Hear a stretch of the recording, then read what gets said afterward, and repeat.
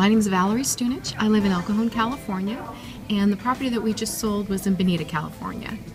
My sister and I met Kim through a referral from our estate attorney, who was Chantel Walsh.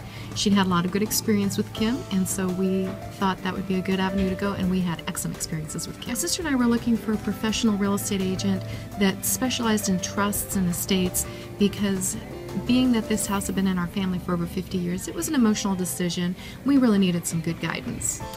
Our feelings were kind of mixed emotions because the family had had the house for over 50 years. But Kim was very good about being empathetic as well as being professional and helping us move through that whole process, that whole transaction. One of the things that was really nice for my sister and I and helped us feel comfortable through this whole process was the weekly contact and the weekly updates.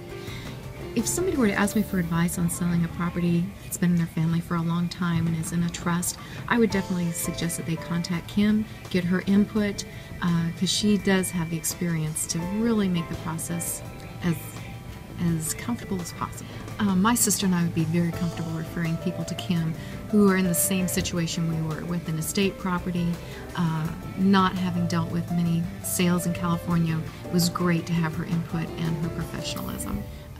Their information and their support was excellent. The whole team was very professional.